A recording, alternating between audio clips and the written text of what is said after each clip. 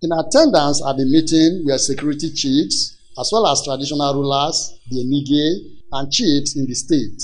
The Benin monarch, Oba II, who spoke in his capacity as the chairman of the Edo State Traditional Rulers Council and chiefs, urged political leaders and politicians to eschew untoward behaviors that will undermine and truncate the free, fair, and credible electoral process.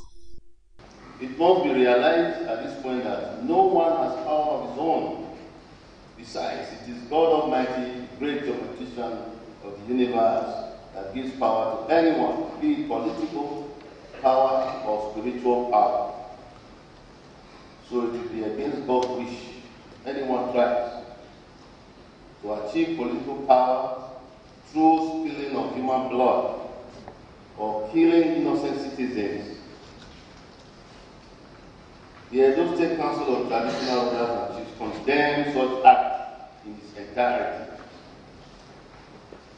The Council is against the use of our youths, our children, or anybody else to cause violence or disrupt the electoral process. The Edo State Commissioner of Police, some party leaders and politicians speak on the significance of the meeting.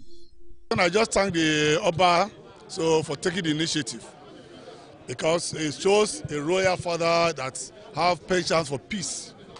This is what leadership is all about. It's not just because he's an Oba, but because he cares about the people. For all of us to shun violence so that we can all live together as one family. So I think it's so clear, when our forefathers and our elders speak to us, that this election must be peaceful, it must be transparent, and it must be free of any form of violence. Which was a message of peace and ensuring that the elections will be peaceful, fair and free elections and credible. This meeting so far has been a blessing. The Omonoba in his wisdom had decided to encourage every political party to be free and fair, to shun violence. It is expected that this meeting will go a long way in ensuring peaceful conduct of the forthcoming general elections in the state. From the Oba Benin Palace here in Benin City, Steve Lona in Waukolo, NTA News.